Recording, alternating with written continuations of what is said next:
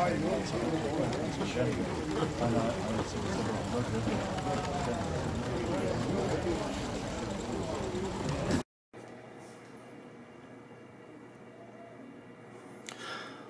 the loss of the 16 mil AGM, we were unable to debut the Bowande Talyllyn No1.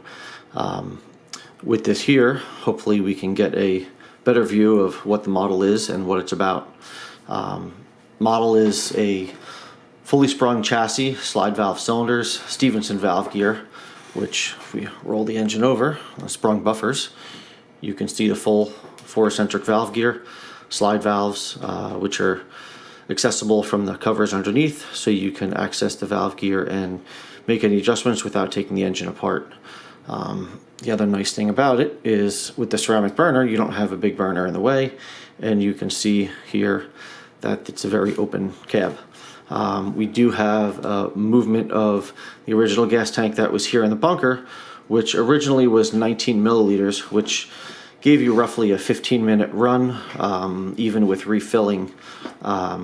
Once we move the fuel tank up top here, you really don't see it in the garden or even here in the picture too much. It is painted black, it is mounted to the roof, and it is now a 35 milliliter capacity, which gives you about a 30-minute run time, and just a tad more if you refill, top off the tank after you get up to pressure. The neat thing about the Bowande products is the ceramic burners, which this engine comes up to steam in about 4 minutes, which is pretty quick.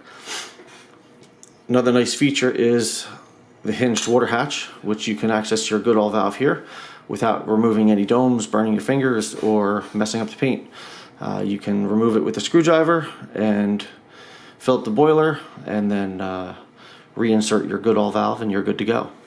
The smoke box does open up, and it's a standard clip latch, which is a very tight latch. You can see it doesn't pop open. A single flue in there.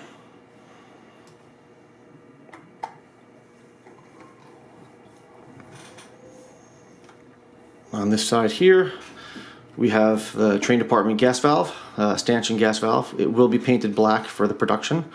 There is a 1/2-inch pressure gauge, which you can route to the back spectacle plate if you want.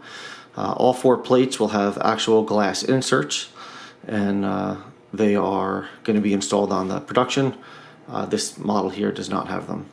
The other thing is this is your reverser out of the cab, tucked up underway, and you have forward, reverse, and neutral here, and that is full forward right there.